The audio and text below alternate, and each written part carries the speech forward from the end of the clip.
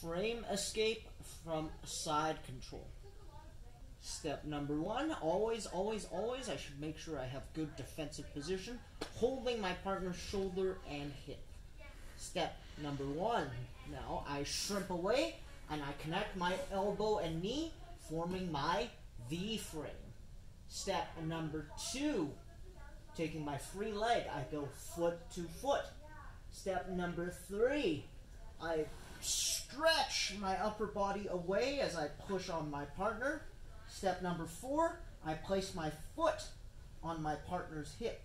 Step number five, pulling all the way through to closed guard. One more time from the beginning. Step number one, always making sure I have good defensive frames to start. I'm going to shrimp my butt away, connect my elbow and knee, forming my V-frame. Step number two, taking my foot on the far side, I go foot to foot. Step number three, I frame away, I stretch my upper body.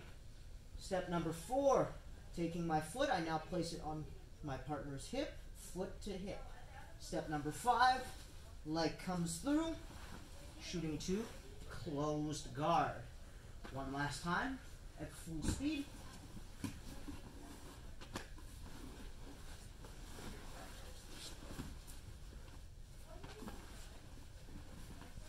Frame escape from side control.